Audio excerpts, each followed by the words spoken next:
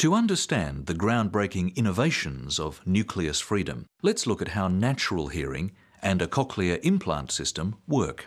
The ear consists of three sections: the outer ear, the middle ear, and the inner ear. All three sections work together to deliver sound to the brain. In normal hearing, the outer ear picks up sound which it sends in waves down the ear canal to the eardrum. These sound waves cause the eardrum to vibrate.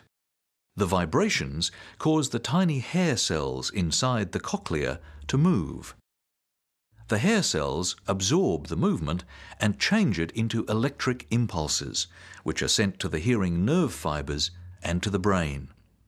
This becomes sound.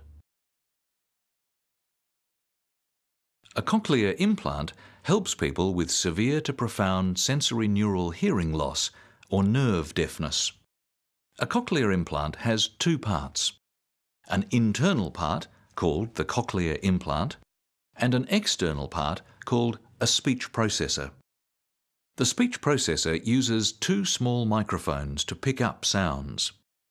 It turns those sounds into signals and sends them to a transmitter. The transmitter sends the signals through the skin to the internal implant. The internal implant converts the coded signals into electrical energy and sends them to the electrode array. This stimulates the nerve fibres in the cochlea, and the signals are recognised by the brain as sound.